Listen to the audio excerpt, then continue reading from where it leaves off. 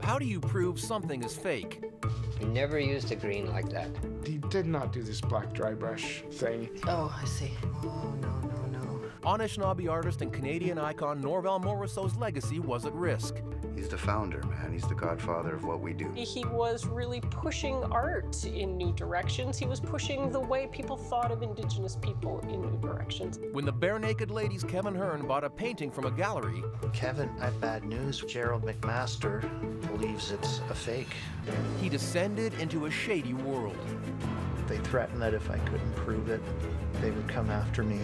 1 month after I started putting them up, I was sued for $17 million. It's the most unreal art story you'll ever hear. Who are these people? Well, it's very simple. You call something fake, you have to prove it's fake. I don't have to prove it's real. Well, then there's no fakes. There are no fakes. A TVO original, next.